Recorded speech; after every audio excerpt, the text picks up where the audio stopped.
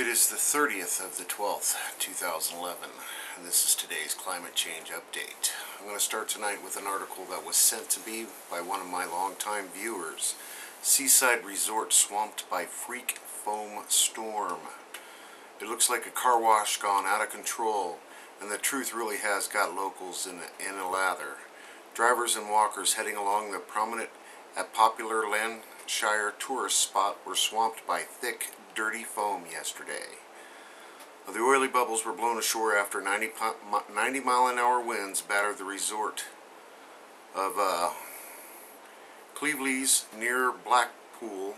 In places, the freak foam was almost 3 feet deep, trapping residents in their homes and stranding drivers. And basically the story goes on to say, last night the Environmental Agency was probing the foam to check for polluting material.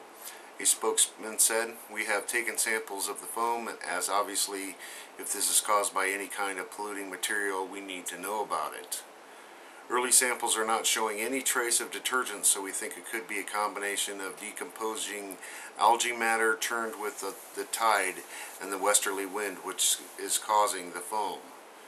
We know it happens occasionally and can disappear again quite quickly, so we will be looking further into what triggers it." Pretty crazy pictures on that too. I think I'll post one of them on my channel page. Off to SOP.net, drought leaves Texas lake a ghost of its former self. More than a year of drought has dropped the lake reservoir levels in central Texas by tens of feet, exposing signs of previous human settlements and threatening water supplies. September 2010 through September 2011 were the driest 12 months on record for much of the region, with the rainfall at 30 to 40% of the norm. And this drought is continuing in Texas and northern Mexico, New Mexico. Beautiful polar stratospheric clouds forming around the Arctic Circle.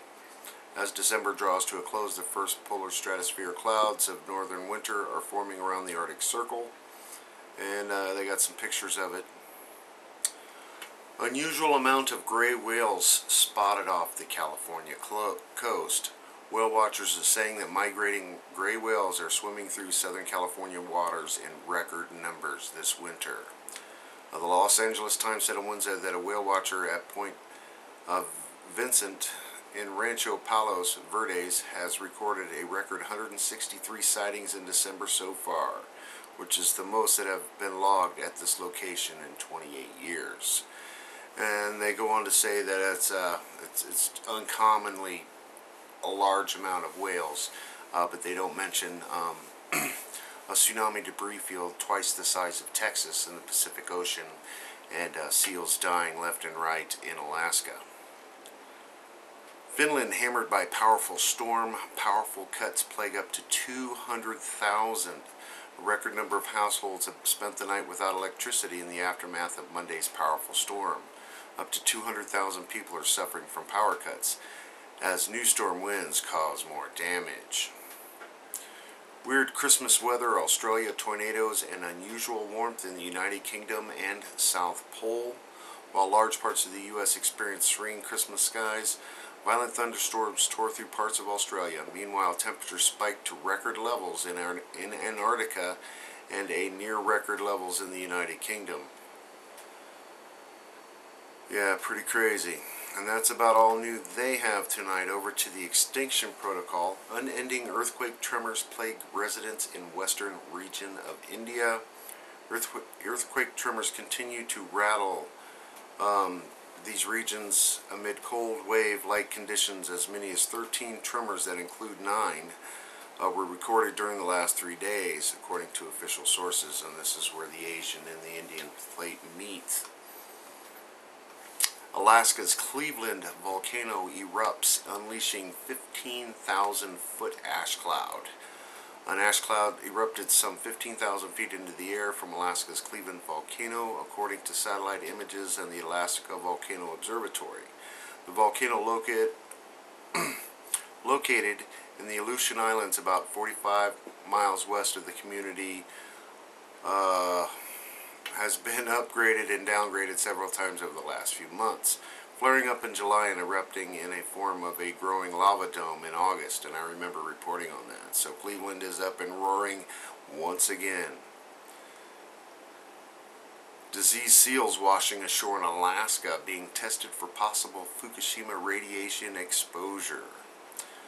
Awakening volley of recent earthquakes rattling East Java as has agitated 3 volcanoes. People living in the vicinity of 3 volcanoes in East Java have been warned to be on the alert as they were showing signs of increased volcanic activity. And you got to remember, Indonesia has like 160 something volcanoes on alert, a very, very seismically active area.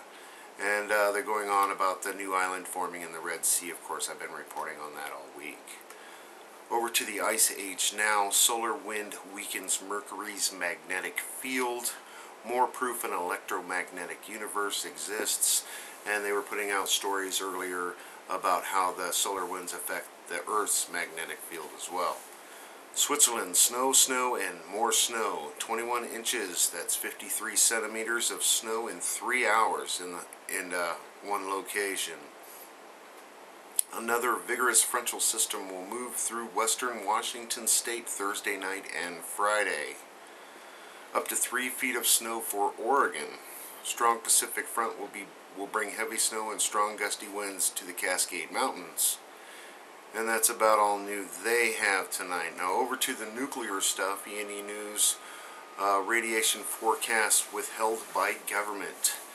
Ministry decided such data would be unavailable. Releasing it would cause unnecessary panic. Government projections assumed 1 becquerel per hour was leaking from Fukushima.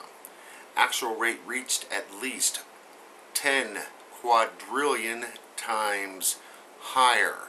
So you think their numbers are a little low, huh? Just in, Japanese government officials evacuated out to 60 kilometers after reactor explosions. Public only told 20 kilometers. And you remember the United States military got the heck out of town when all that happened. Fukushima boss, the worst case scenario is China syndrome, where fuels leaves containment. Top government officials, strong possibility fuel outside the containment. And we also, those explosions, you gotta remember the fuel pools were on top of these reactors, and all that stuff went somewhere. And that's about all I have for you tonight. Of course, if I missed anything, please let me know. Attach your videos or leave your comments below. Try to have some fun today. Enjoy while you can, everybody. Thanks.